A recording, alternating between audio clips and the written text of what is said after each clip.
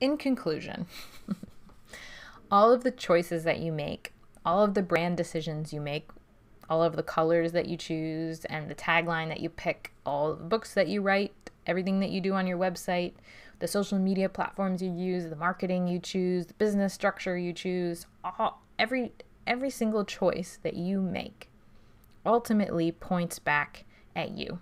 Your readers don't have to know that. Maybe you are doing a magical illusion that it's all pointing back to your books. But in truth, it all points back to your books because your books all point back to you. They are a product of you and your brain and your values and your personality and your style and your preferences and who you are. Your books reflect that, and so does your brand, and so does every choice that you make. Your brand ultimately comes back to the story of who you are and what your values are and what is important to you. And again, your readers don't have to know that, but you have to know that. And so when your reader encounters your brand, you need to choose and decide what parts of yourself you want them to ultimately see. Think for a second about a celebrity, an actor or an author or a politician or an activist that you are familiar with, but that you don't know personally. How does that person make you feel? Or how does that person, what sorts of ideas bubble up when you think about that person? For example, I'll give you some examples. Jameela Jamil is an actress and an activist. And I follow her and her I Weigh movement.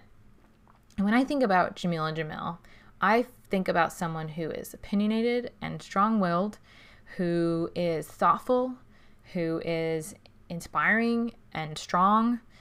And I don't know her personally. All I know is what she chooses to share on Instagram or with newspapers or whatever. I don't know her good days and her bad days. I don't know how her personality manifests in real life.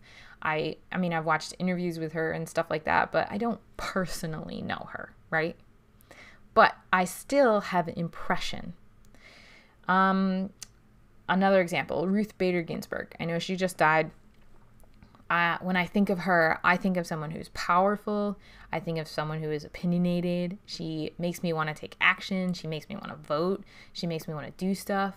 I think of her as being angry, but like in the sense of like purposefully angry, you know, using anger to drive her as opposed to reacting in anger, that kind of anger.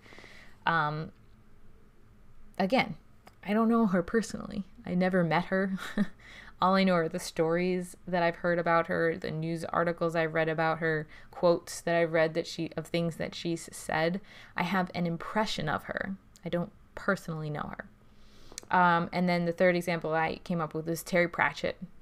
Again, never met him. I mean, he died, 4 years ago now or 5 years ago now? But when I think of Terry Pratchett, I think of someone who's curious. I think of someone who's lighthearted, hopeful, a little critical of society. But you know what's interesting about Terry Pratchett? Neil Gaiman and him wrote a book together, right? And so after Terry Pratchett died, I read an article. Neil Gaiman had done an interview with some sort of magazine or newspaper. And Neil Gaiman said, you know, something about, he was talking about Terry Pratchett. And he was like, you know, something you might not know about Terry Pratchett is that he was a very angry person, driven, motivated, but there was just this underlying rage. I would never have known that about Terry Pratchett if Neil Gaiman hadn't shared that in an interview. I don't think of Terry Pratchett as angry, you know? Think about the Discworld series, you know? It's funny, it's light for the most part. He deals with some really deep stuff. He's very thoughtful and intelligent.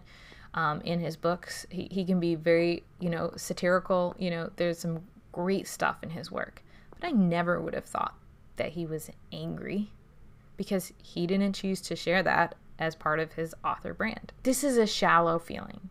We don't know them personally. We don't know their ups and downs. We don't know their flaws and their failures. We don't know how they react to a particular situation in a particular moment from a personal and more intimate perspective. So instead, we create these impressions. But these impressions are still impactful, you know? Jamila Jamil composed a very pointed 10-word sentence on the internet and make me want to go vote, you know? That is powerful.